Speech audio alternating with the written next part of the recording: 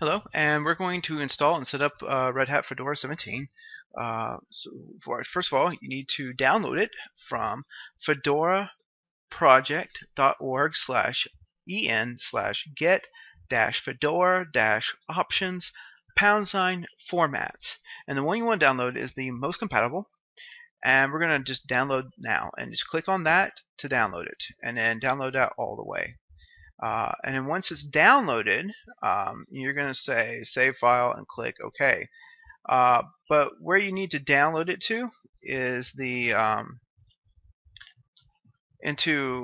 put a folder on your drive called like networking or something like that. Create a folder called Linux, and then maybe a folder called ISO, so we can download it into the ISO. We use 17 because it has the fewest bugs and has very little problems, and it makes the labs go nice and smooth, so we're going to use that one.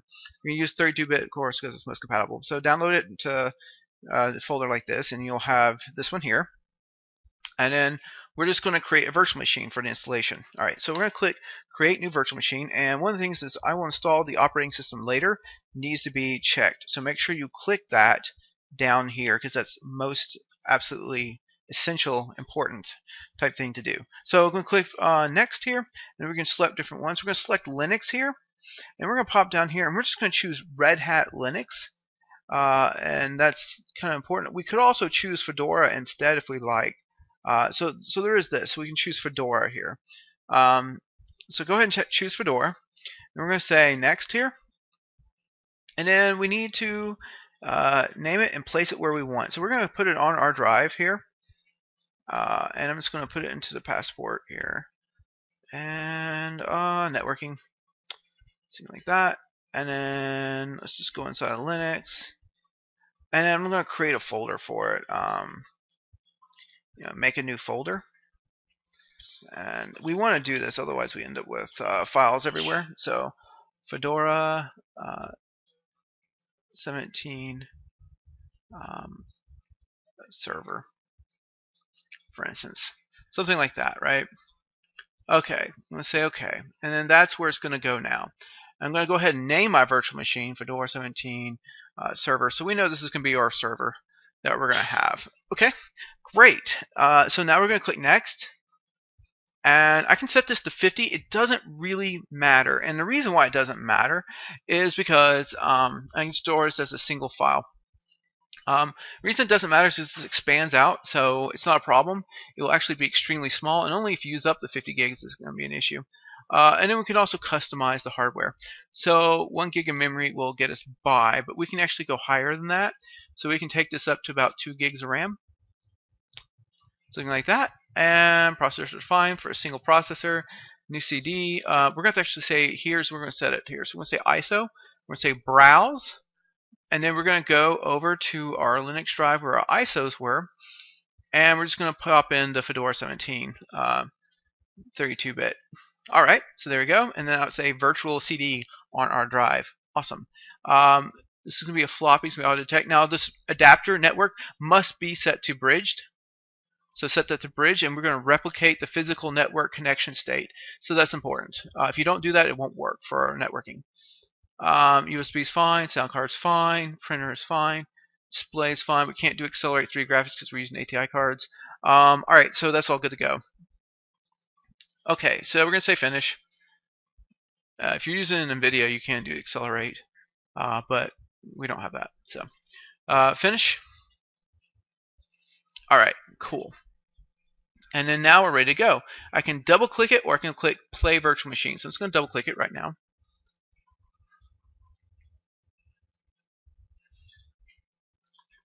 Alright. And we're going to choose to install it. It usually works best.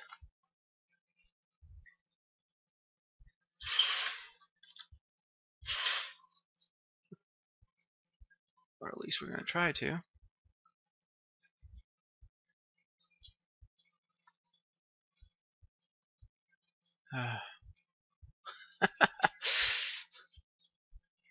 Sorry, trying to resize this. It doesn't want to resize. Okay, fine. Anyways, select enter on the first one there, the install. You just hit the enter key, and it's the first one that's selected, and it'll automatically go into installation.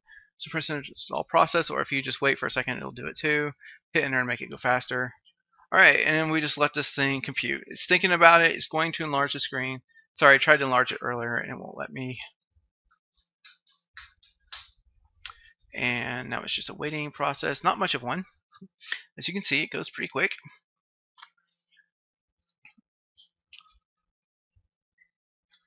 Okay, so one of the things I'm going to have to do is scroll. I mean, that's just the only way around it. So if you notice, I can come down here like so, and there's a button down here. You can't see it.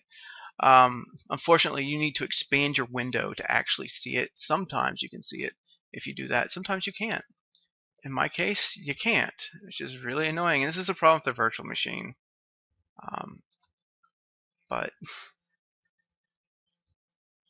if I can only get down there. All right, I'm clicking blind. Maybe I can click it that way.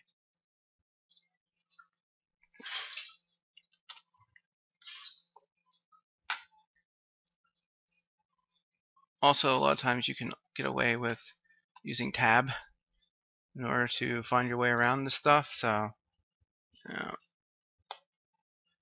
so I just tabbed and hit enter to make it go okay, since I can't see it on the screen. Very frustrating. But we're going to do here basic storage, typical in storage environment, whatever. We're not doing sans or anything crazy like that. So we're not going to do. It's not crazy. It's awesome, but regardless, we're not doing that. Okay, we hit enter. All right, I'm going to US keyboard. So just hit tab again, hit enter. Oh, my mistake. I need a tab 3 times and hit enter. All right, and it says, asks you the scary question. It says, hey, do you want to get rid of all the information in your drive? Well, this is the virtual drive, and it's not your actual hard drive. So you can say, yes, discard any data. So it's okay. Don't worry about it. All right. And then I'm just going to come over here. Localhost.login main is fine.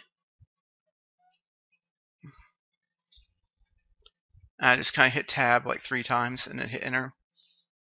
Eastern Standard Time is what we want.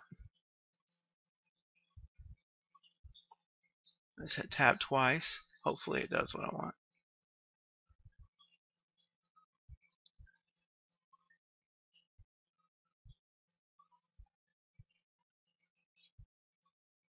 All right. Hit tab 3 times that time.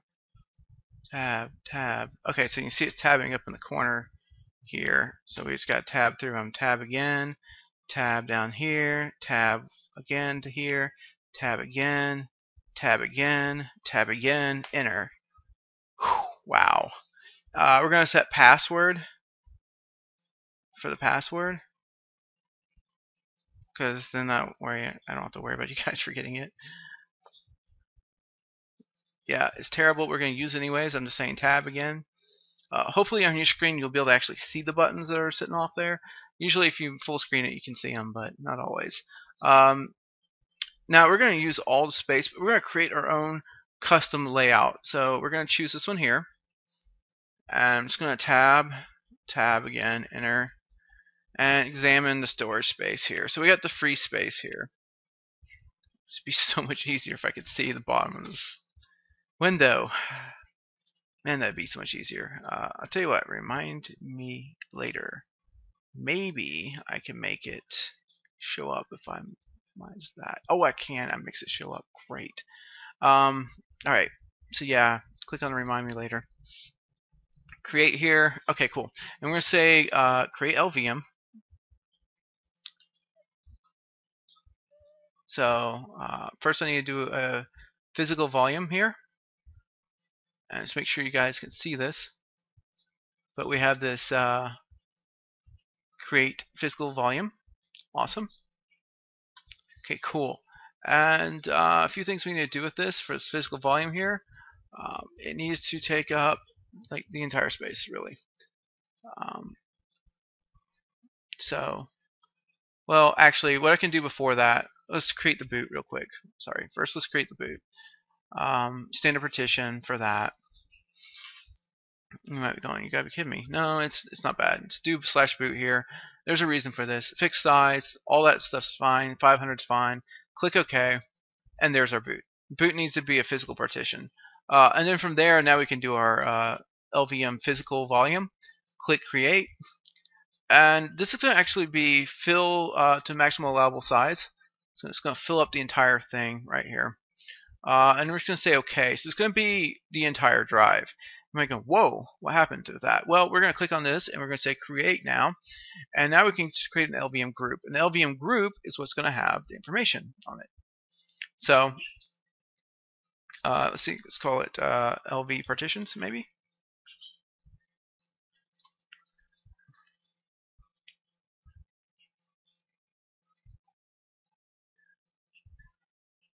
Group, I don't know. All right, partitions it is. LV partitions, yay. All right, so we're going to say add here. And then we can start giving it different names. Like, for instance, I can have this be something like that, and it's going to be LV root, maybe.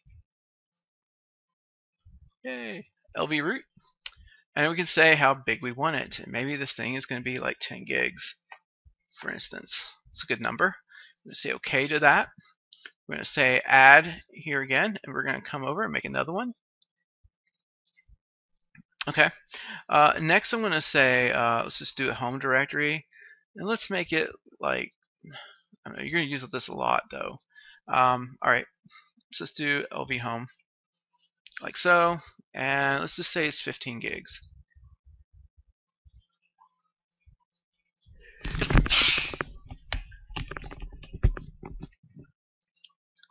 All right, click OK.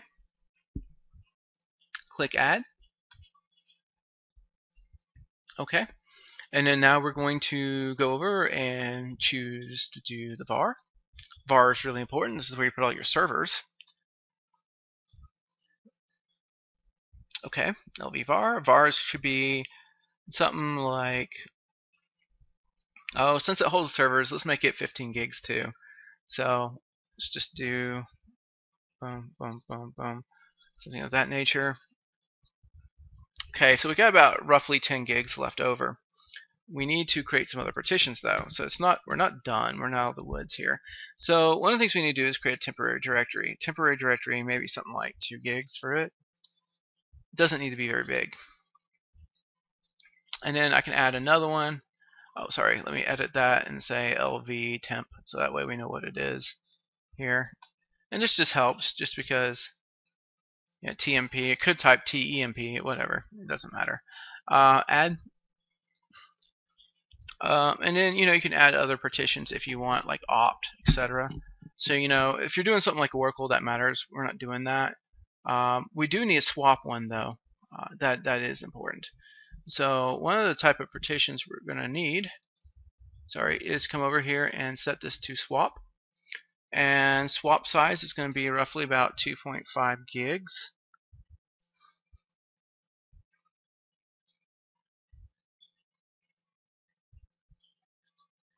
Oh, I'm sorry. That should be 2,500. Sorry, my mistake. And we still have some room left over, but we have all our partitions that we really need that are real important. So what we're going to do here is come in and we might want to name this LV swap so we know what one it is. Just this makes it easier when we go back to see the LVMs later on. But anyways, over here in /root, we can expand this out and make it take the max size here. So if we put in 16.128, it takes up the remaining space. And so now we have filled up all the space on this partition. So it's kind of an organic process, but you get it eventually. And there we go. Cool. Now I'm going to say OK to that.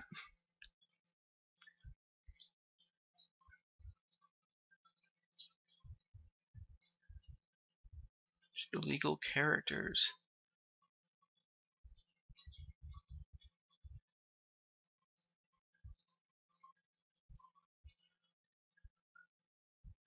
Okay. Oh, I got a space in here.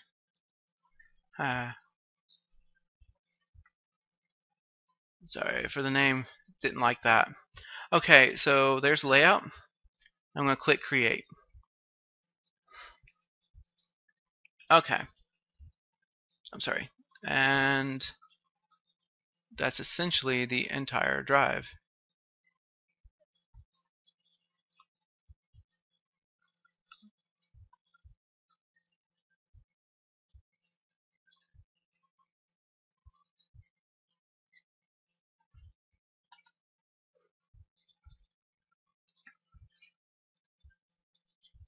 Okay.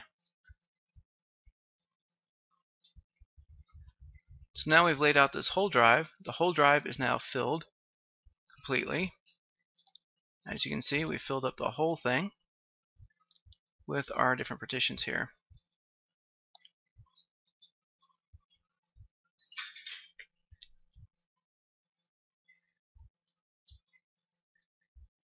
And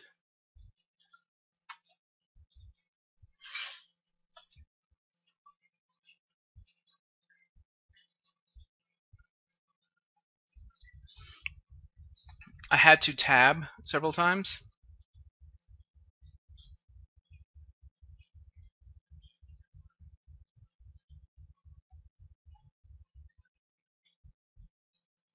In order to do that. So, because I couldn't reach it down here on the bottom, it was off the screen again. So I had to tab to it to get it. And so I started hitting tab key several times to get to reach it.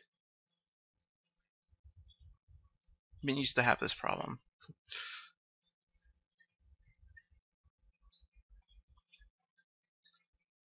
Okay, I'm not going to bother with the bootloader password. Alright, so as you see, again, I cannot click the very thing I need to click on, as always. So tab, tab, tab, tab, tab, enter. Okay, awesome. We're going to do lead us on graphical desktop, but we're going to have to choose some other things besides that here, because we've got to choose between the different ones here, and we need to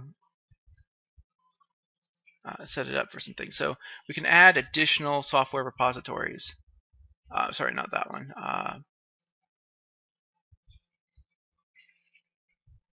And we can customize now if need be too, which I believe we need to do, if I remember right.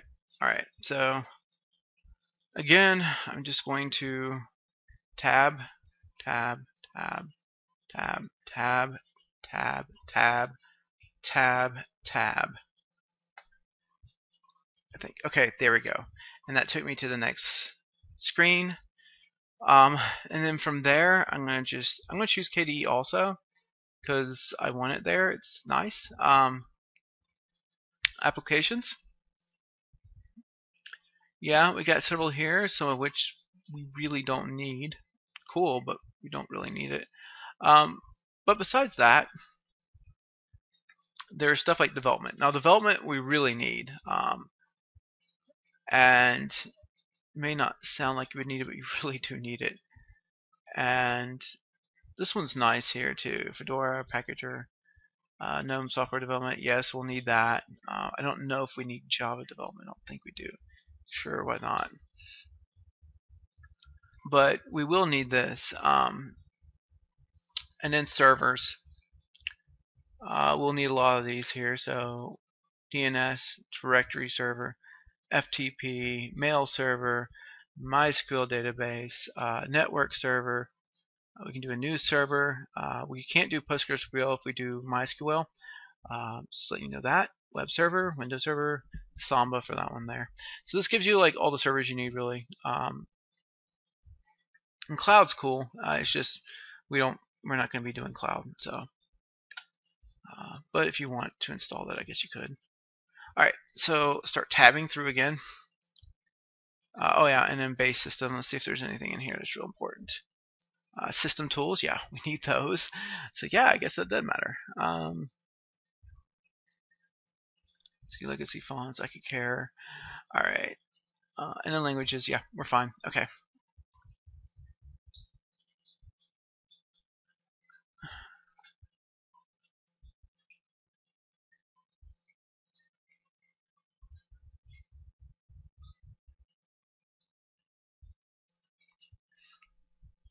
Unfortunately, I didn't hit the magical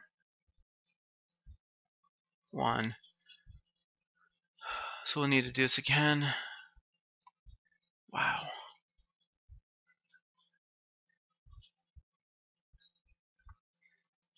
Development, libraries, development tools, Fedora packager, Fedora clips, GNOME software, KDE, web development, made in Java, I don't know. Let's definitely do these here.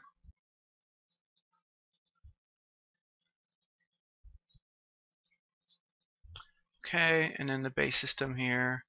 We need system tools. Alright, back to the frustration here. Alright, so it's just tab a few times because you get to the second tab there, it'll take you back to the previous screen. This is quite difficult. We need the create repo because that's one of our labs, so we'll need that.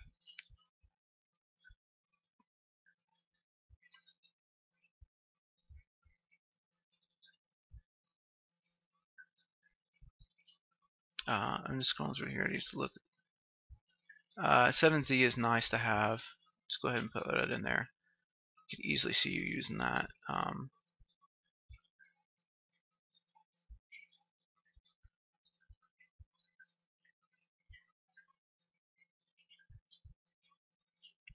I think that's pretty much everything that we really need. Okay.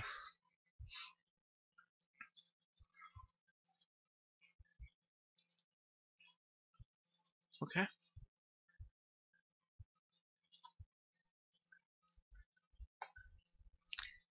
Alright, so that was the optional packages, and then I clicked tab twice after I went past optional packages to take it to the next screen. Tricky. Alright.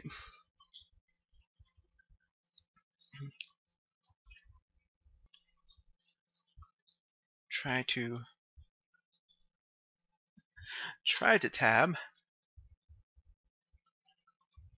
Oh, sorry, I didn't have focus in the window. Alright, so I just tabbed twice and then hit spacebar. And that went ahead and launched this, and here we are. Awesome. Just going to say Linux Fedora, sure. I'm just going to go ahead and let it boot up. And now we're just going to let it load.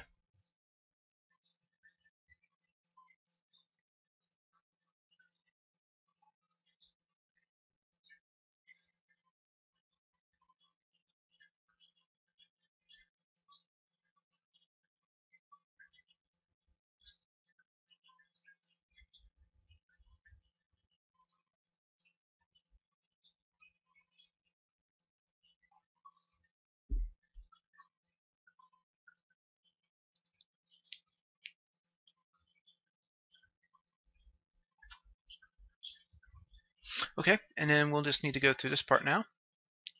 So we're going to go ahead and do the license information. And it's going to ask me for my full name. In this case, you're just going to be student. So it's just student for the username. Your password is going to be password, which is going to be like the worst password ever. But whatever. Makes it easy for you guys. So that way you can't forget your password. Of course, in a real life, you would never put password in there, free password, because that's the easiest way to get hacked.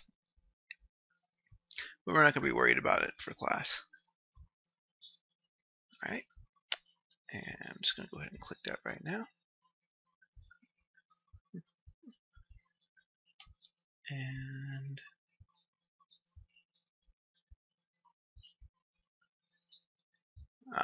we can do it either way. Let's see here.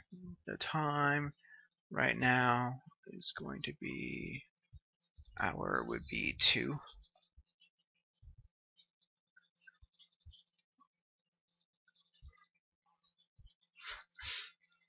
Trying 2. Thank you.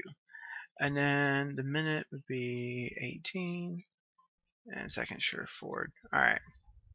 That's for me, not for you. really don't care because this is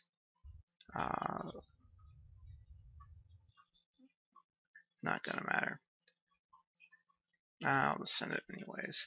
You don't have to send it. You can if you like. Okay.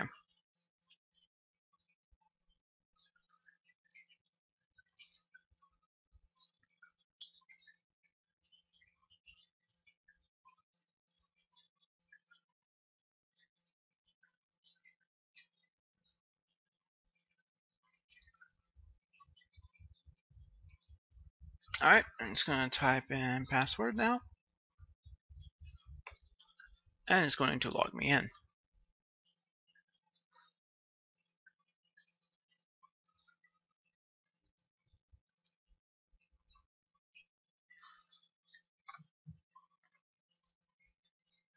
Okay, so what we're going to do now is simply just set up a whole install for the firewall and the SE Linux. So real quick, we're just going to come over here. We're going to type in terminal. So click on the activities and then type in terminal, like so. So terminal, like that. We're going to click our terminal, and our terminal is going to launch. Awesome. Now I'm just going to blow this up a little bigger here. There we go. All right, and one of the things I need to do is become root. So I'm going to type in su space dash dash enter, and then I'm going to type in password. Okay, great. So now I'm just going to type in yum install space dash y space, and it's going to be policy core utils dash GUI. Like that, and enter. It's going to come up and say, okay, I got to install all this stuff.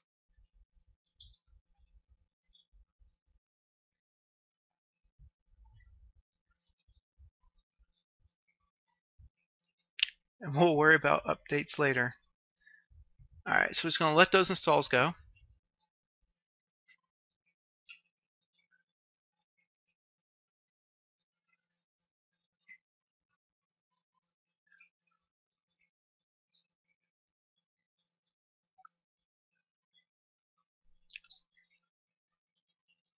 And this is the graphical program. So while that is happening for the install, what we can do is go ahead and start doing our next activity, which is the firewall.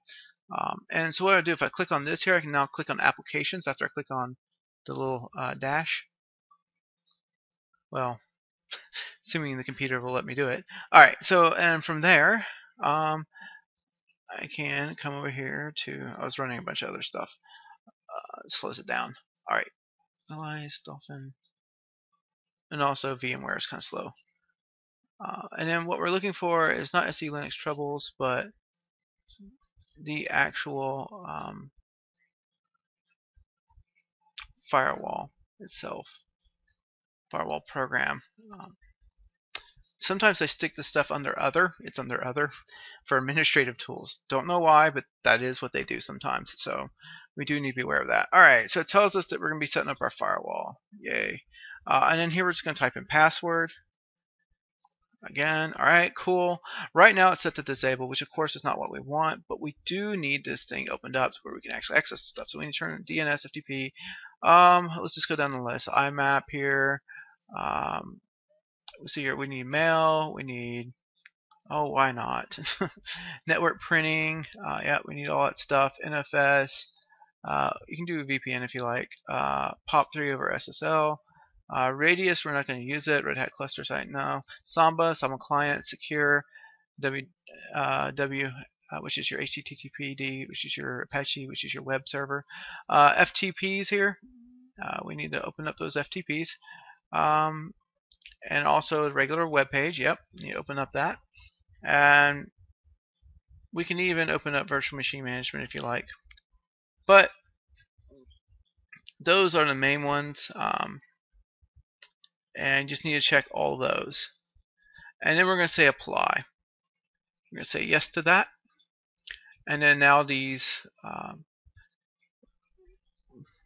different ports are open to where we can actually do networking on it. Otherwise, the ports are closed and we can't do the server networking. All right, so let's go ahead and close that now. And we're now waiting on this. Once this is done installing, then we can actually just come over here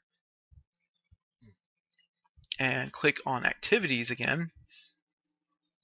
and it will let us choose the SE Linux, which we can't access right now. So we do have to wait for this to finish installing before we can go forth. And it has installed the GUI tools here, which is this right here, in order for us to set it graphically.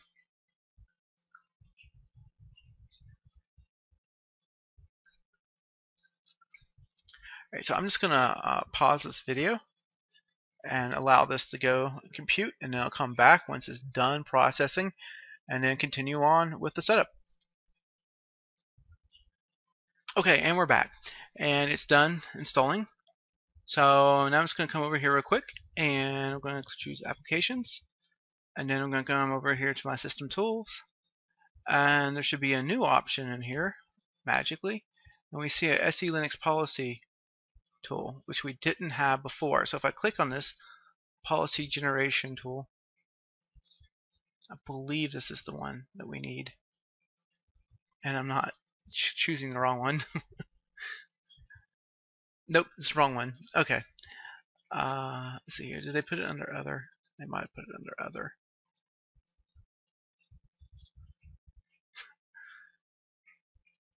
Yeah, it's under other. Alright, SE Linux management tool. Alright, so password like that. Okay. And we wait for it to do something. Normally Linux is very fast, but running inside this virtual machine makes it run really slow, especially when running on Windows.